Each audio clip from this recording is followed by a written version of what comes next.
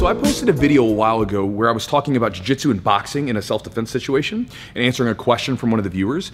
And you know, the point that I made in the video I thought was very level-headed, which was if you're going to do jiu-jitsu for a self-defense purpose at some point, right, if that's something that's on your mind, it would probably be a good idea to do some striking just to have a well-rounded skill set to draw upon should you need it.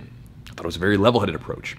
Now, in the comments, most people were pretty cool, but there's always those martial arts dorks out there, and I call them dorks jokingly because it's like people who don't train martial arts that want to give their expert opinion, or it's people that train in one particular martial art and they want to sort of poo-poo on other martial arts because theirs is better, right?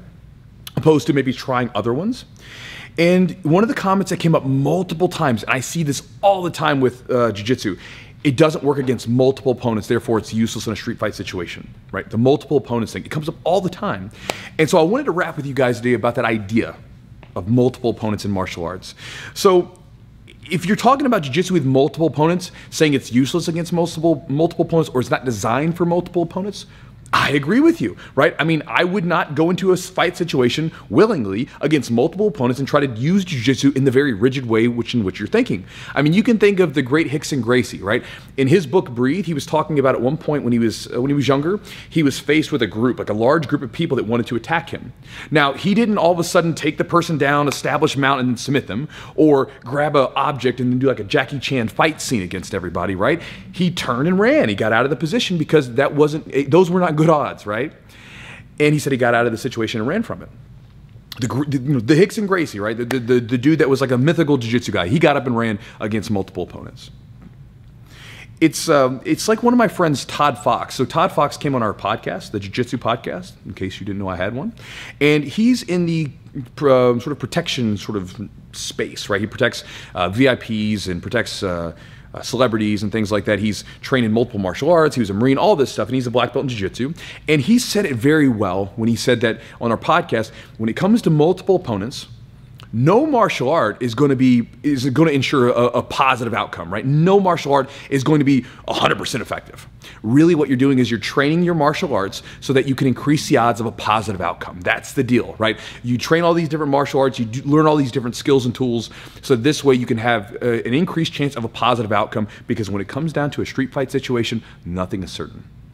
I mean, nothing's certain even on the mat, but of course, there's more variables when it comes to an actual self-defense or street fight situation. Now, that said, there are some things to consider when we're talking about martial arts and jiu-jitsu in particular being used in a self-defense situation. So here's an example from one of my students years ago. So years ago, I had we have several police officers training here, and one of the guys that used to train with me, he was training here at the time, he came up to me one day and said, "Chewy, you and jiu-jitsu in the gym saved my life." And I was like, "What are you talking about?"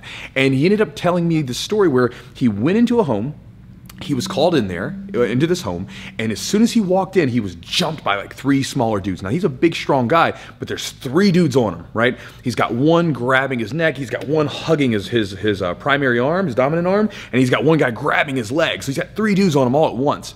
And he said that immediately he broke the grip off the wrist, pulled the grip off of his neck, and then from there, the guy's still hugging his leg. He stuffed the head, got out of the place, was able to make distance, and then he could call for backup, draw his weapon at that point, right? And so he said that, you know, he doesn't know what would have happened to him. I mean, because the guy was grabbing and trying to drive his forearm into his neck. 3 dudes, who knows what's going to happen? Now, in that situation, he didn't do jiu-jitsu in the rigid form of like, okay, I'm going to take the person down, and as soon as I take them down, I'm going to position before submission, establish side control, knee slide them out, and then I'm going to armbar them. He didn't do that. But everything that he did was grappling. He broke the grip. He pulled this grip off and protected his neck against the submission, and then he stuffed the shot and got out of the situation, right? That's all jiu-jitsu. That's all of that is grappling based. It's just used in a different situation. This is kind of where I'm getting to. When you get into a street fight situation, it's not going to be like when you see these like scenarios where the guy's like, "Hey, buddy," like this kind of thing. You can't count on that. There's so many variables and things are just going to happen. It's chaotic. And when it comes down to it, you're going to draw upon whatever skills you have, and you're going to have to basically improvise with them. You're just going to have to use them in whatever way, fashion you can use them, whether that's grappling, striking, or even with your weapons. I know a lot of people say, "I don't need jiu-jitsu, I got a gun," right? Well, that's nice, but what happens if you can't make distance?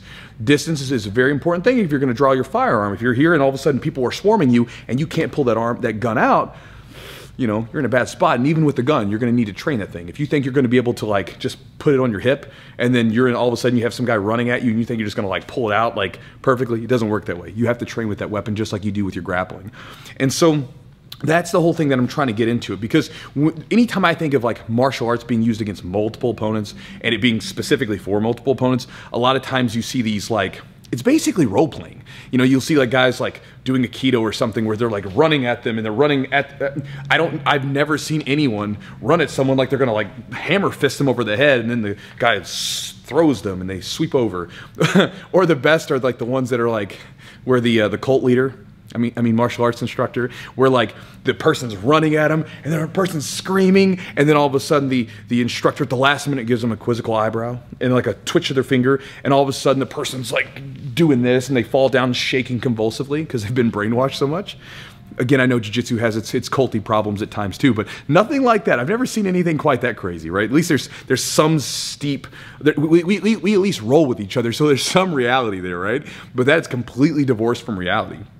And so again, the point that I'm making in this is I don't believe really any martial art is truly designed for multiple opponents because there's too many variables, right? There's too many things to do. Now, you can train different ways and you can do all this different training, and I've seen different martial arts, everything from Krav Maga to Jiu-Jitsu to striking, all that stuff, and you throw it together, and what you're trying to do in the end is understand that you're not going to be able to have a positive outcome 100%. Nothing is certain in life, right? That's period.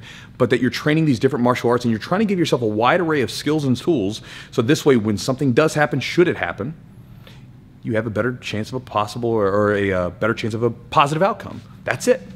And so just my idea that I'm sharing with you today, guys. Let me know what you think about that. Let me know what you think about jiu-jitsu and grappling and other martial arts in general against multiple opponents, and anything that I said that you want to comment on, comment down below and I'll join the conversation with you. And guys, as always, thank you for watching. I'll talk to you next time.